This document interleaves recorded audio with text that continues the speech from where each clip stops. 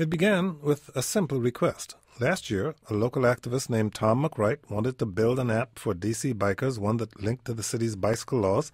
So he asked the D.C. government for a digital copy of the D.C. Code, the official collection of all city laws, from gun regulations to election rules to traffic laws. It turned out D.C. law could not be downloaded legally. The paper version clocks in at 23 volumes, and you can read it at the Martin Luther King Library or shell out $850 to actually buy it. You can find it online for free through dc.gov, but that version's controlled by a private publisher, and it cannot be downloaded. So McWright and a team of like-minded activists and government workers set out to free the code. Last week, a new website called Decoded.org went live, promising to bring the laws of D.C. to, well, us non-lawyers. Joining us in studio to discuss this is Traci Hughes. She is director of the D.C. Office of Open Government. Traci, good to see you again. Thank you. Nice to be here. Also with us is Seamus Kraft. He is executive director and co-founder of the OpenGov Foundation. Seamus Kraft, thank you for joining us. Thanks for having me. And Josh Tauberer is a civic hacker and founder of GovTrack.us.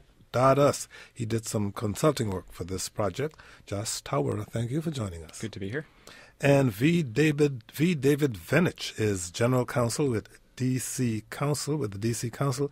David Zvenyach, thank you for joining us. Thanks for having me. You can join the conversation. It's 800-433-8850 or email to kojo@wamu.org. Have you tried to read or download the laws of your local jurisdiction? How did that work out for you? 800-433-8850. Seamus, I'm not a lawyer, and for people like myself, the D.C. Code is not exactly a page-turner. I don't know why David bought 2 volumes of it here for me as if I'm going to read it. Why is it important that this document be available for download? Well, the law is the source code of this community. Everything from parking rules to election laws, it's all in the code. And in this day and age, that's the most important information that you as a citizen would eventually need. And we wanted to use all the technology that we have at our fingertips today to make it fully accessible to you. And accessible means downloadable, searchable, and getting at understandable. So things like legalese and jargon, we can solve that with things like hover over definitions to help break down the barriers that exist between a citizen and this most important civic information. Josh Tauberer, how did this site, dcdecoded.org, come into existence? How and why? Well, a year ago, Tom McWright was looking at what was available and saw that the official website for the code had a terms of service agreement that made it illegal to copy, and there were copyright considerations.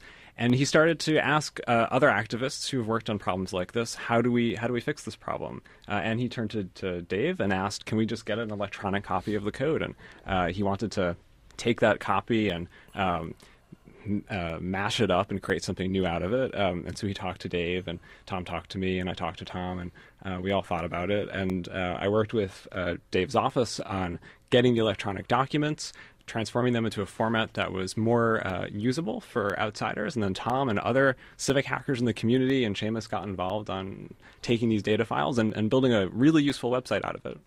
Why did Tom McWright want this document in the first place?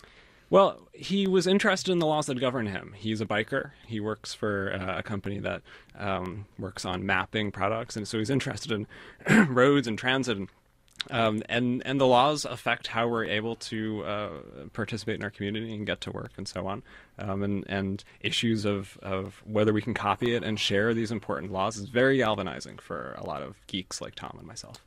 Traci Hughes, you are the inaugural director of the D.C. Office of Open Government. What's your office supposed to do, and how does this website fit into that mission? Well, that's the $50 million question. The office is relatively new. I'm the first person to actually be in that job, and I've been here for less than a year. So the mission of the office is to ensure that government operations at every level are open and transparent, and ultimately all the information that's made available through the Office of Open Government site is really meant to engage people with district government. Hence the reason for decoding the DC code, because ultimately what we want is for anyone who wants to access the district laws is to be able to understand them, because if people can understand them, they can better engage with our government and hopefully have an impact on the laws that are passed. 800-433-8850 is the number. Has technology made governments more open and more accountable, in your opinion? Give us a call, 800-433-8850. Send us a tweet at Kojo Show or email to kojo@wmu.org.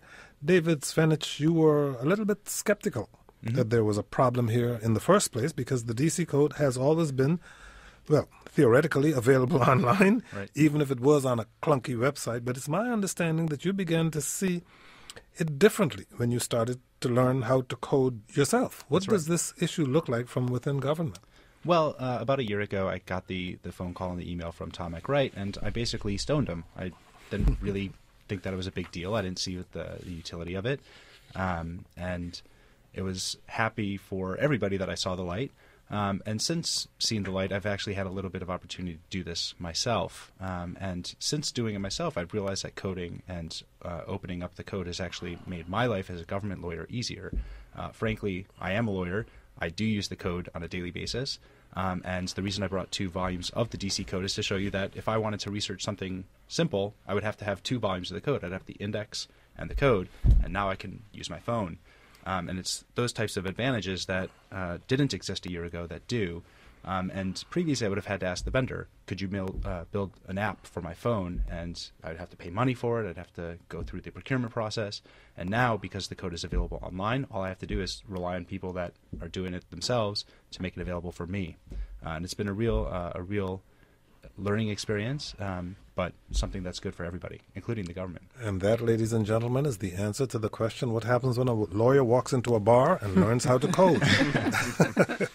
Traci, David, you know that over the last 5 or 6 years, we've heard a lot about the power of open data and the web to make governments more accountable, more transparent. And we've heard a lot about how forward-thinking our local government here is in D.C. And we've heard that not just from officials, we've heard it from activists who work with them. And I'm trying to square that storyline with a more well-known series of stories about elected officials who've been sent to jail for corruption. What does it say about the efficacy of open government if all that open data exists side by side with corruption? In other words, do we know about the corruption because we have open institutions, or is the real nature of corruption so insidious that it can't be quantified with existing data sets? I'll start with you, David.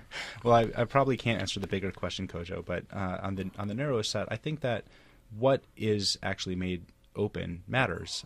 So, for example, the DC Code was open. You could go on the internet, you could look at it, but it wasn't accessible in the way that people who wanted to use it could use it. You couldn't download it, you couldn't link to it, and without being able to download or link to it, you can't actually access the bike laws. So it's really important how you present the data. And so it's not enough just to have the data available. It's also how you present that data that matters. Traci? I think the reason that you're seeing the discrepancy is that when we talk about open government and open data under open government, that also implies a culture shift that must also take place. As a government, we need to get away from, wanting to harbor information, although the data is made available. It's really not going to be particularly useful if the only people who understand it are the people in the government who are generating it. Ultimately, and call me crazy, I think that the data that is made available, district residents, the people who pay tax dollars, are the people who own that data. So they should be able to access it, understand it, and use it in a way that's helpful for them. Same question to you, frankly, Josh Tauberer. Well, there are different types of open data that the government can produce. And on one end of the spectrum is data that helps educate the public about how to interact with their own government better, how to be better citizens in a very broad sense. And I think that's the type of data that we've been working with on this project. There are a lot of other sorts of data, government spending data like contracts, and information about taxation and, let's say, police and emergency response times. That sort of data can go towards accountability, and there can be more resistance there from government to get access to it. But for information about the laws, there's usually much less resistance, and the benefit is very different and very powerful, very broad.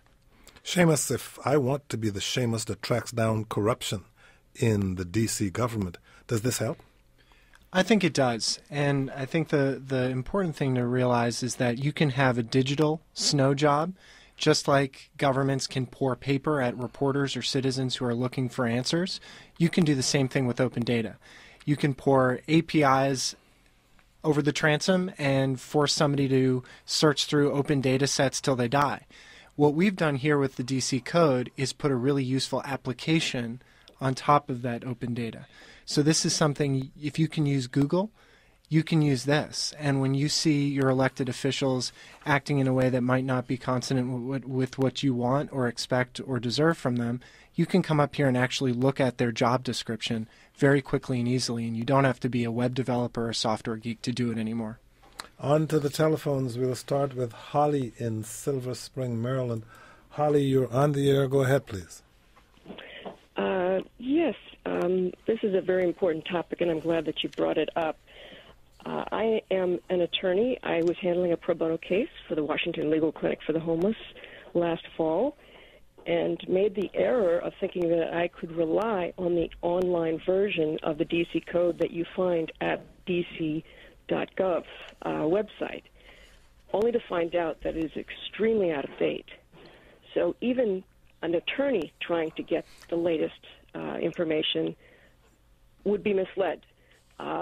It doesn't tell you that it's not up to date, and I finally found the information that I needed, but the only way to get the most up-to-date version is to pay for one of the Westlaw or Lexis services. And it's just a tremendous service to pro bono attorneys, even to individuals that just want to find out what is the current law. David Zvenyach, would our caller Holly's experience be any different today? Not today, but hopefully in about 6 months it will be.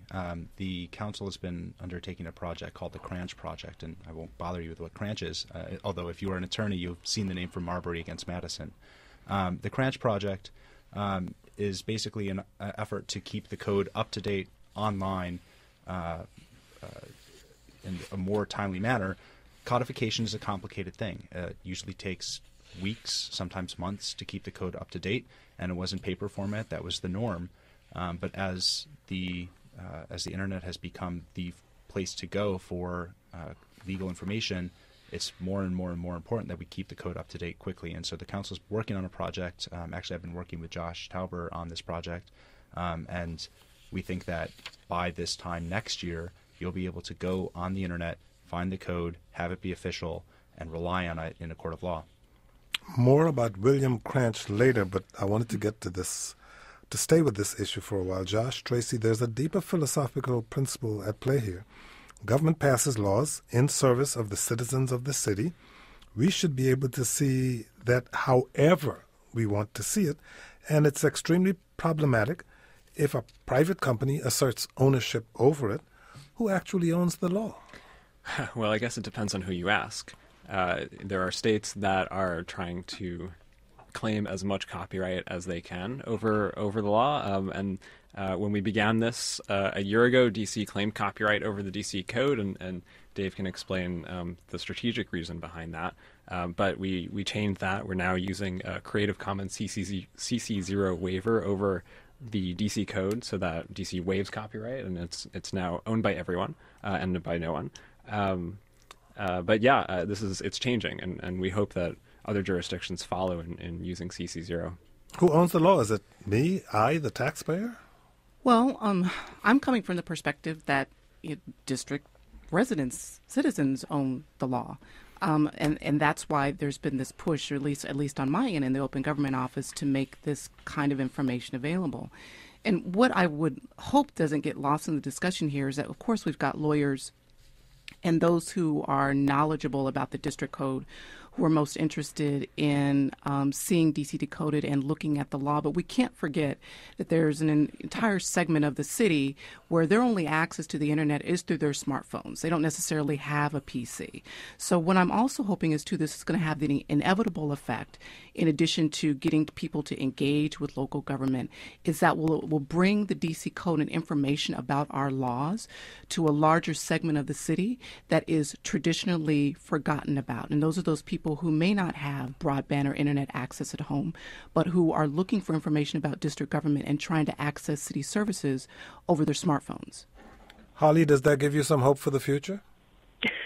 Well, I'm curious to know if the DC Code Decoded is how up to date that's going to be kept. David? Well, it's dependent on the underlying DC code. The idea is that once the Cranch project completes this year, then DC Decoded will be updated as frequently as the DC code. One thing I should note, though, on the copyright issue, because I think this is important, is that the DC official code that is printed in hardbound copy has case annotations. So this is not just the laws that are passed by lawmakers, but also the annotations that are made by the vendors. And that's where the battleground is sort of laid out in terms of the copyright issue. On the actual laws that are passed by elected officials and put together by the Codification Council, there's no dispute about that. That's public domain.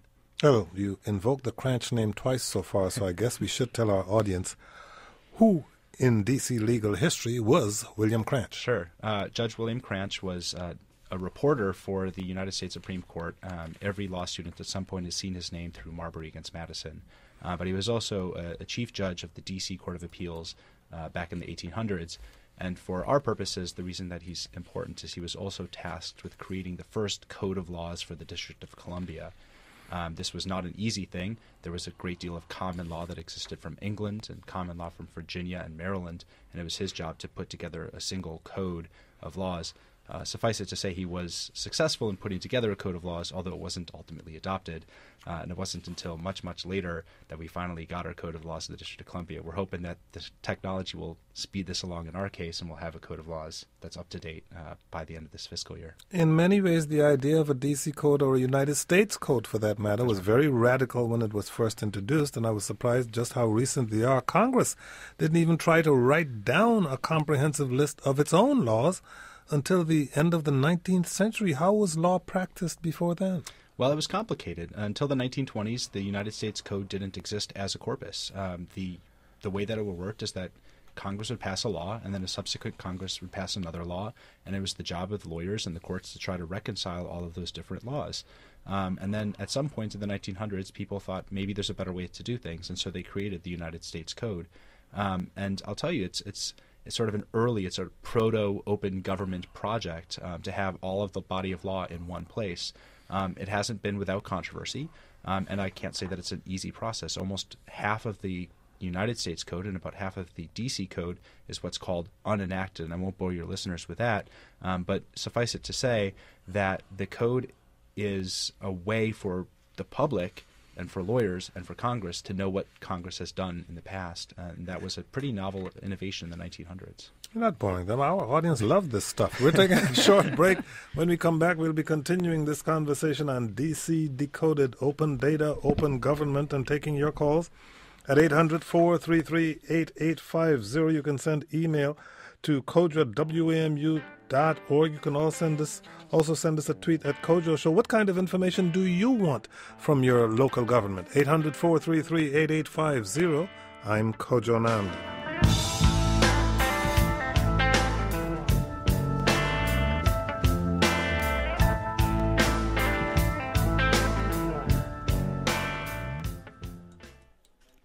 You're listening to WAMU 88.5. Good afternoon. I'm Jessica Jordan. Right now it's 1:42 and 36 degrees in Northwest D.C.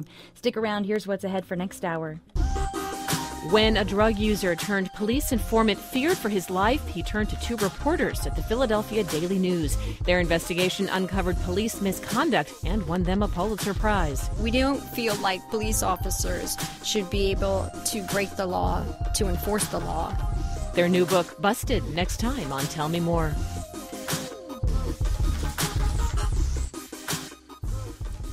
Tell Me More is just ahead next hour, starting at 2. The D.C. mayoral race is heating up, and WAMU 88.5 wants you to make an informed decision using our D.C. voter guide. Go to WAMU.org/vote, enter your address, and select two candidates to compare their positions on campaign finance reform, affordable housing, and other issues. That's the D.C. mayoral race voter guide at WAMU.org/vote. Get up, stand up for your right. Support for WAMU 88.5 comes from National Archives Foundation, presenting Making Their Mark, an exhibit that looks at famous and infamous signatures in our country's history at the Lawrence F. O'Brien Gallery. Learn more at archivesfoundation.org/signature. Right now, let's get back to the Kojo Nnamdi Show.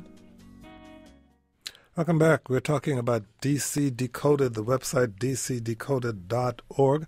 We're talking with Traci Hughes, Director of the DC Office of Open Government. Seamus Kraft is Executive Director and co-founder of the OpenGov Foundation. David Zvenyach is General Counsel with the DC Council. And Josh Tauberer is a civic hacker and founder of GovTrack.us. He did some consulting work for this project. Josh, I use the term civic hacker to describe you, mostly because that was the way you describe yourself. For those who are not familiar with the term, what is a civic hacker? So civic hacking is a creative approach to solving problems in our civic lives. And our civic lives are our interaction with government. So a classic civic hacking case would be building an app to help people register to vote and how to understand who the candidates are and so on. So you may be familiar with hacking used a bit differently. So hacking is a homonym. It has two meanings, and there's one that's sort of like cybercrime, but like words like mouse or fluke or gay, this word has two meanings. There's another meaning that is about being creative and trying to solve problems in a positive way, and civic hacking is that positive version of hacking. You've worked on these issues for a long time. You created one of the earliest websites allowing citizens to follow legislation as it goes from bill to law with a site called GovTrack.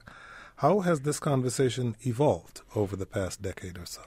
Well, it's gotten deeper. When I first started working on this about 10 years ago, there was only a very small community interested in open data.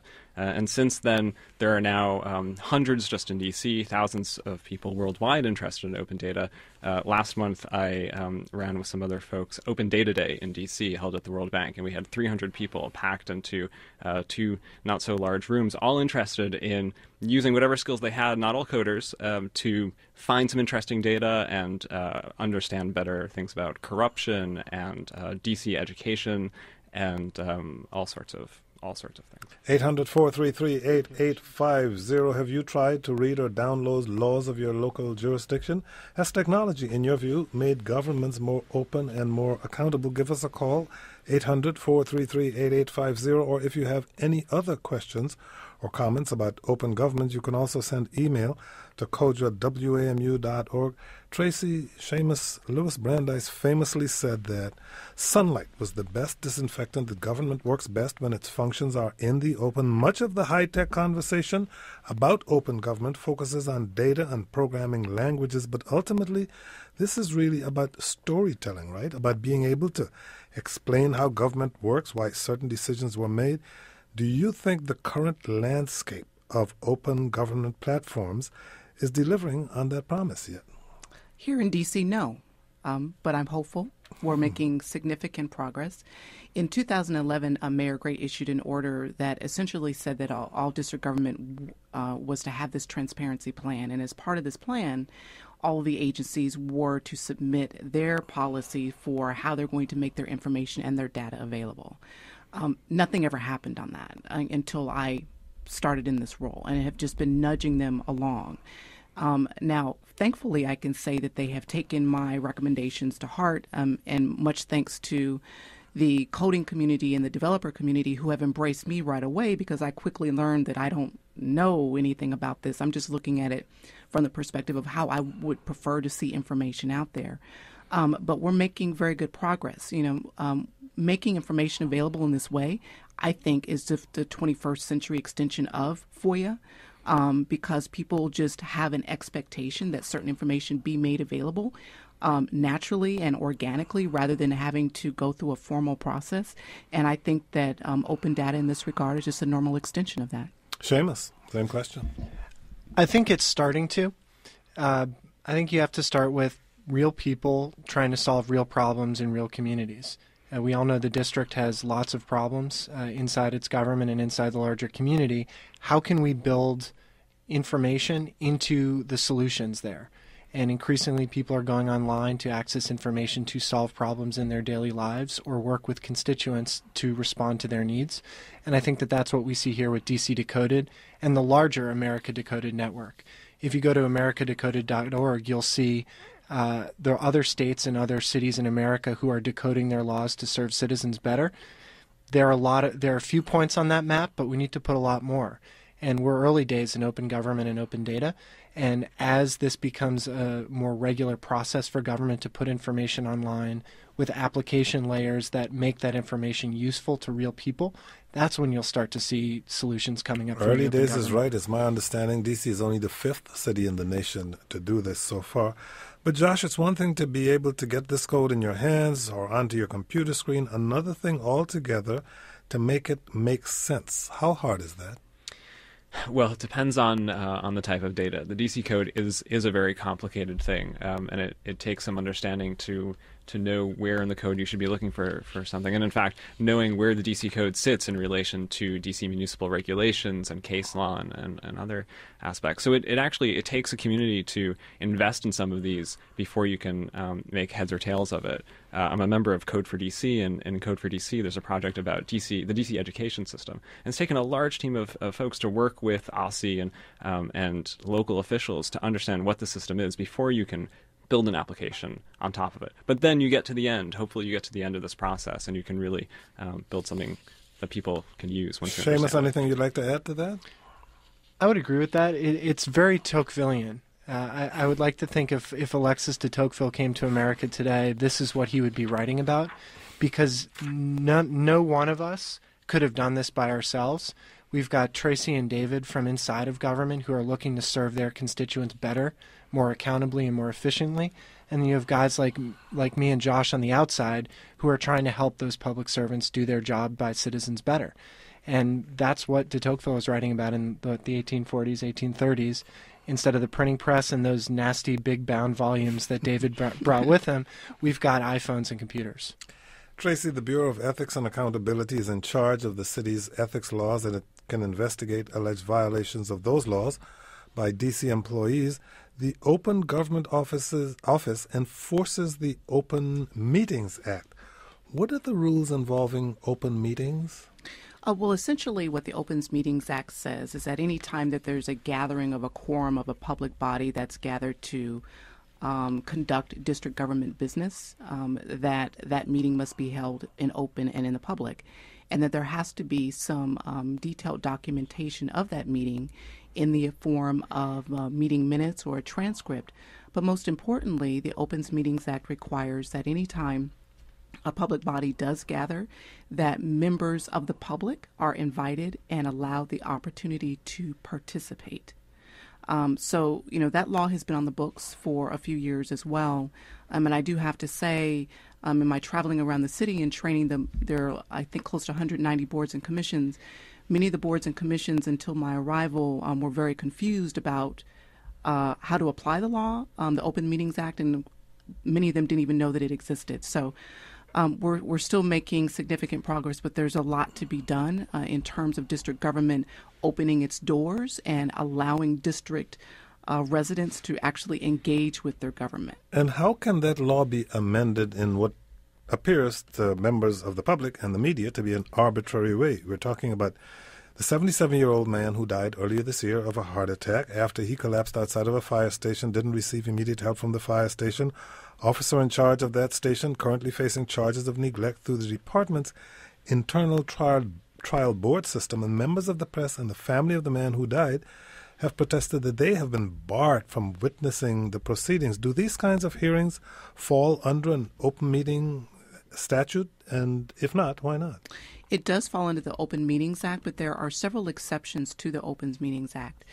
In particular, what is occurring with the trial board, there's an exception under the Open Meetings Act that essentially states that any time there's a public body that is serving as a quasi-judicial matter to hear information concerning an investigation, which is what was occurring in this instance, that portion of the meeting can be closed to the public.